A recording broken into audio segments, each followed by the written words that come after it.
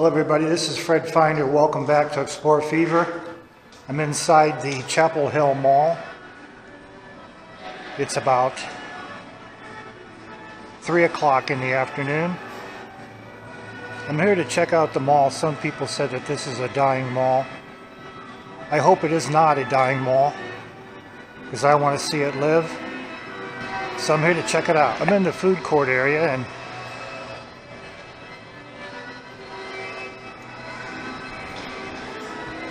actually, everything looks pretty good. So far, I only see one closed storefront. It's this one here.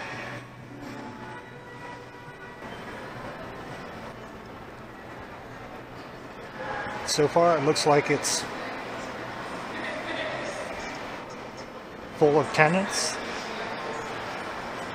and nothing unusual about it, actually.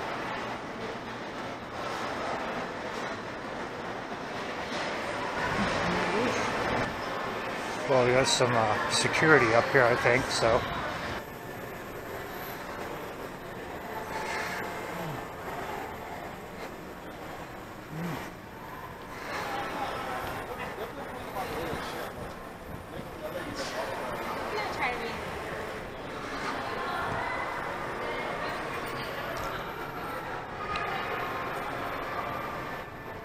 Well, so far so good.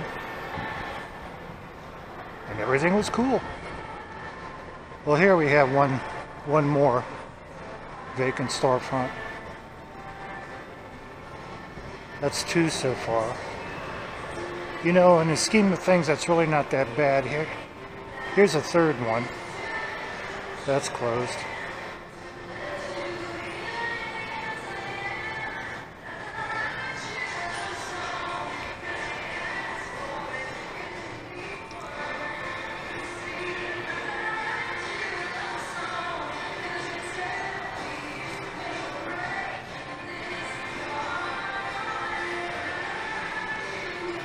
Well, here's a 4th one that's closed. But still, you know, the size of this mall, it's still not too bad.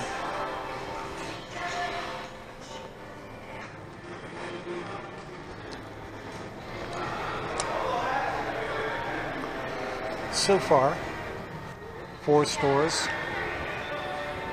vacant.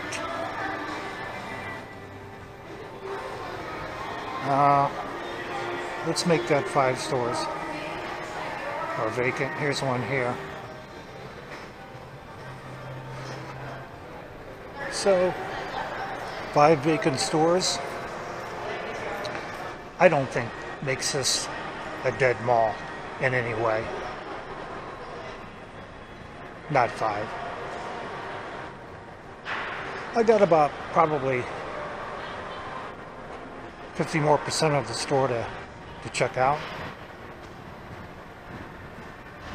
I can see that the security is really good here, where they're making themselves obvious as soon as you come into the mall, which is probably a good thing. Well, here's a 6th store that's vacant, so let's not count anymore.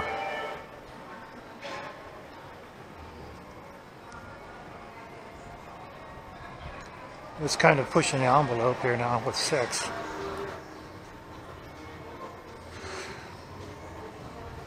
But that's probably all there is.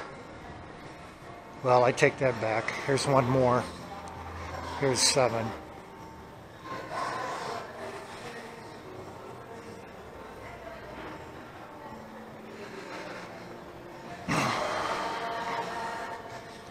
Here's 8 stores, I guess.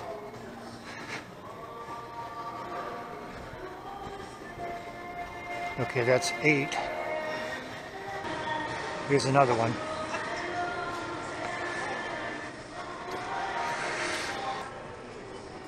So what is that, 9? A total of 9 that I counted. You know, I'm still on the fence with that. And it's 3 o'clock in the afternoon on a Monday.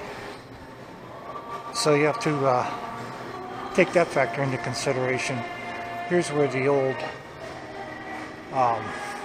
Sears stores was. Sears has their own problems, so you can't really blame that on the mall. Well, here's a storefront. That'd be 11.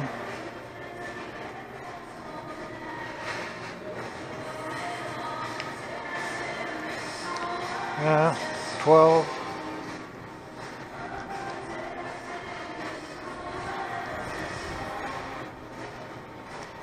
That's 12, 13 including Sears. If I counted them right.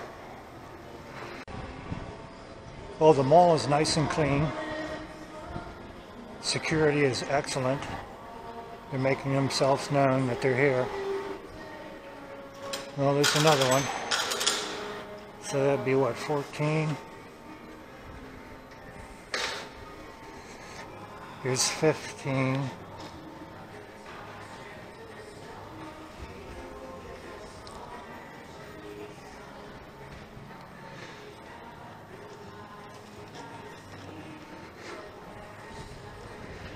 Well, I'm counting 16 if I'm counting them right, including the Sears store. And I believe there's another large store here that's going out of business also.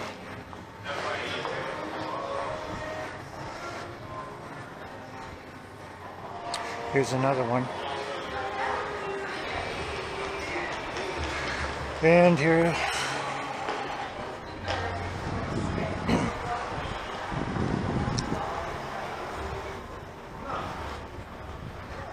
there's quite a few stores here. Let's see if we can count them all. I counted up to 70 stores. So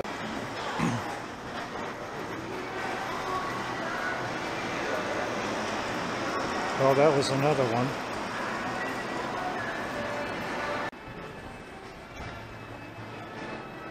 Okay, this one's out.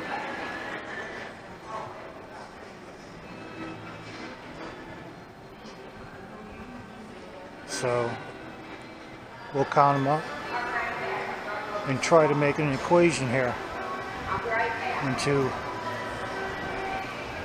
deciding whether or not this mall is a dead mall.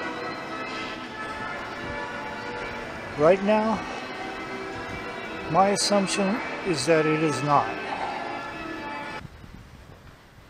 Anyhow, that's my assumption right now. You know, as I leave the mall now and I'm driving down the road, I see vacant stores across from the mall. So it's totally not a mall dying, it's just a mall in the mix of things. It's just in an area where stores come and go. Management of some stores is probably lacking. I think that's why you see a lot of vacant storefronts in the mall. I also think that there might be a trend. There could be a trend of people wanting to walk less to the store. I noticed the little plazas through here are quite busy. I mean, you park in the parking lot, you only got to walk about maybe 20 feet or less to the storefront. So that's got to play into it too. I mean, there's a lot of things going on here. It's nothing like a Rolling Acres, not even close. I saw that going on, and this mall is no comparison to that mall. Businesses, private businesses mismanaging themselves, and just bad decisions. But still, we'll count them up, but that was still a small amount, I think. It's just at the low point, and it's just about to swing upwards. All right, there were over 70 open stores in the mall at one time. I personally don't feel like this is a dying mall. I think it's far from it. Okay, it's wounded, but it's not dying. And really, the only cure is to go out there and shop until you drop over and buy stuff. Losing the 2 anchor stores, not their fault.